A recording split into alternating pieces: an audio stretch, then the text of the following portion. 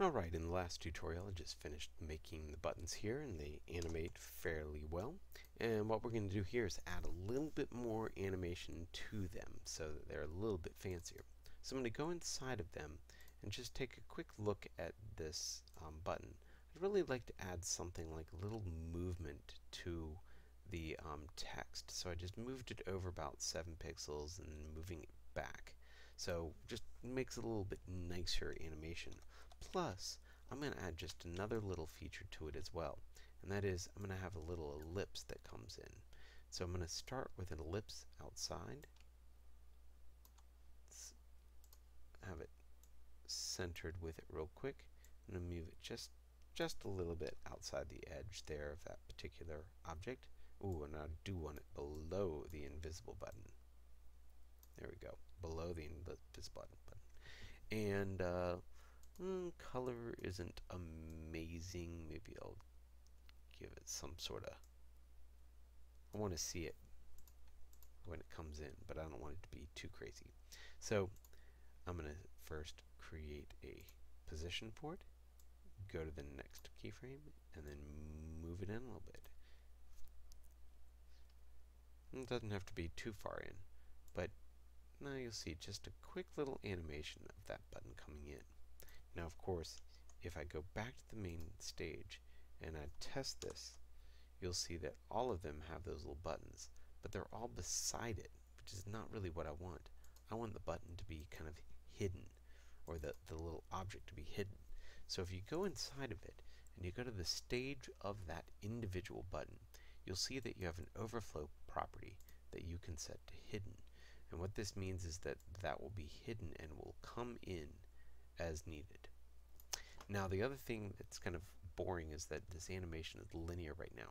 I'm going to select all of them and right click and choose easing and do something a little bit nicer. Ease out, quart. These are kind of nice. I think that it's nice to have something that's a little bit more fluid to your animation.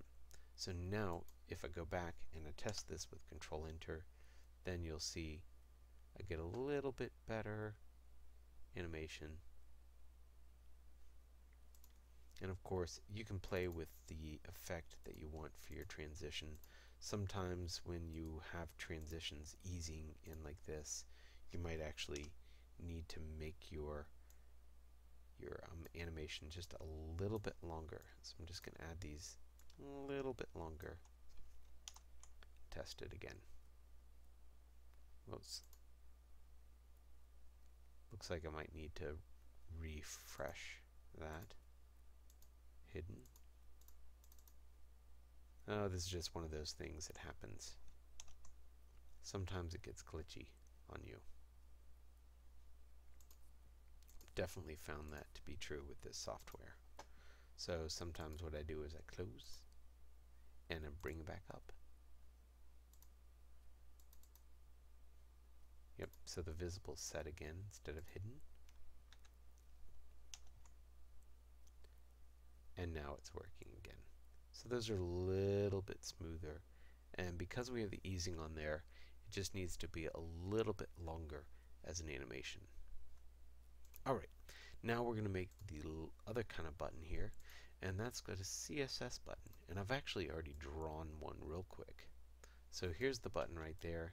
It's going to be called CSS Button. Inside of it has a button background, which is just this pink color, the text 3, which is the title. And by the way, one of the things I thought I might just go ahead and show as well is Google Fonts. If you've never used a Google font, now is a great opportunity for you to use one. And if you open up a Google font like this, aha, here we go. Here's one called Railway. You'll find the code that allows you to link to it. So I'm going to copy that code, go to Edge Animate, and let's see, I'm inside the button real quick. So over here in fonts, I'm going to add a new font and do custom, and this is going to be the embed code. So just putting in that code. Whoops, I forgot to give it a name actually. Then I need to go back to my place here, and then here it is, Railway and sans serif. I don't believe that you have to copy the font family out too. I'm not sure that it likes that part. So I think we just need the railway itself. Railway and self sans serif. So if we save that, now we can select that text. Over here on the left, yep, you can see that railway that we can actually choose. So now we've got a new font from Google that's been placed in here, which is kind of nice.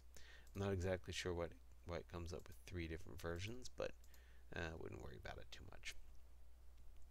Alright, now with this particular button, one of the things that I want to look at is I know that I'm going to be applying a CSS transition to this element, or a CSS change to this element. So here's how we're going to do it. I'm going to do it on the invisible button again instead of doing it out on the main level. That way, if I duplicate the button, it will already have that applied. So the way we do this is I'm going to go back to my reference that I have, and I'm going to just start with this right here. There we go. And I know that this is going to be the button background is that I want what I want to change the color of. So I'm going to go to Open Actions for the invisible button. I'm going to say on mouse over, I'm going to go ahead and put in this code, and it's this timeline, find the object called whatever it is, and change the background color CSS to a new color.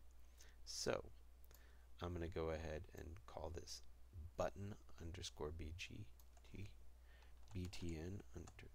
actually regular dash bg, then the background color, and this will go to a new color, and I can actually sample that color. If I don't know my colors, you know, right off the top of my head, you can sample this color from somewhere else if you like. Like that kind of color there is kind of cool. So this kind of blue isn't too bad. Now I'm going to copy all that code, and for a mouse out, I'm going to take it back to the color that it currently is. So I'm going to use that color picker, which is called the, what is it called? Oh, it's some sort of color picker that I have. It's called the Instant Eyedropper. Sorry, this code window likes to come up. So anyway, I've got the Instant Eyedropper. Mouse out should take it back to its original color, so I'll paste that color in. Oops, let me make sure that I get that color.